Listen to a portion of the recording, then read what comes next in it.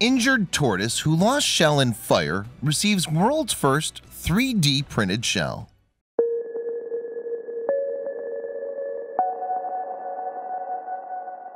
But before we start, please make sure to subscribe to Did You Know and hit the bell so you never miss an upload from us. Also, leave a like right now. When it comes to animals who are vulnerable in a forest fire, tortoises probably aren't the first animals that come to mind.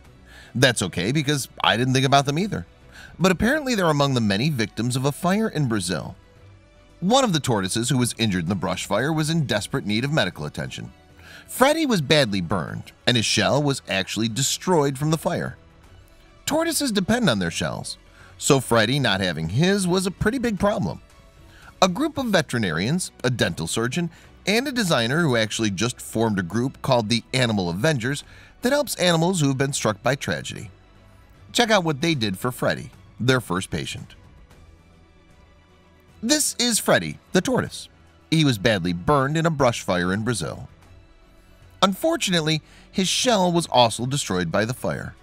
So an amazing group of people decided to 3D print him a new one. This incredible group call themselves the Animal Avengers, and they're here to make a difference in the animal kingdom.